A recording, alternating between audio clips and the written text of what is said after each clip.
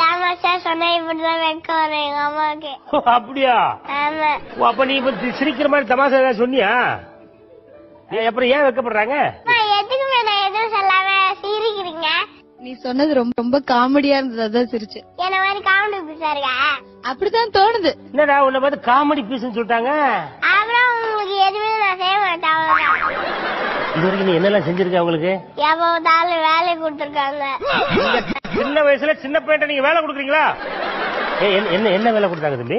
வீடெல்லாம் கிளீன் பண்ற வேலை, கதவை திறக்கிற வேலை எல்லாம் குடுக்குறாங்க. கதவை திறக்கிற வேலையா? எல்லாத்தையுமே குடுக்குறாங்க. இவங்க ஜாலியா உட்காந்து டிவி பார்த்துட்டு டேய் யூஜின் போடா போய் கதவை திறடா. சமையல் செஞ்சு இருப்பாங்க, ஏதாவது கீழே போயிட்டதுன்னா அது ஒழுங்கா எடுத்து வைன்னு சொல்லுவாங்க. இவங்க பாட்டுல தக்காளி வெட்டுவாங்க, கீழே ஒழுங்கு எடுத்து கழுவிட்டு தக்காளி. நல்ல வேலை தம்பி, உன்னை இந்த வேலை சொல்றதோட நிறுத்திட்டாங்கல்ல. இந்த படி அப்படின்னு சொல்லி எதுவும் கஷ்டமான வேலை எல்லாம் சொல்லலாம் கொடுத்துருக்காங்க.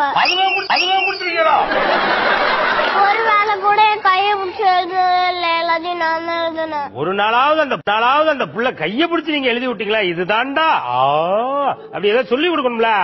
பையன் பாருங்க எவ்வளவு பிரைட்டா இருக்கான். நீங்க அவன்கிட்ட சொல்லி கொடுத்தா தான் தெரியும். இன்னும் சொல்றாங்க வேற என்ன சொல்றாங்க? கட்டில கிளீன் பண்ற வேலை கூட, பெட்ஷீட்ட மாத்துறது, பெட்ட கிளீனா வச்சுக்கிறது, வீட பலன்னு வச்சுக்கிறது எல்லாம் குத்துக்குறாங்க.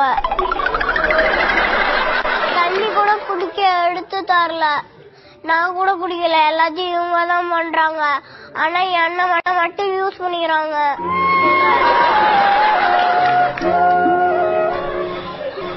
நிமிஷம் கூட நான் நிம்மதியாவே இருந்தது கிடையாது. வீட்டுல டிவி பார்த்தது கூட கிடையாது.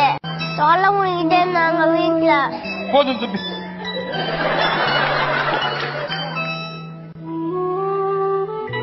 உன் கதையெல்லாம் கேட்கும்போது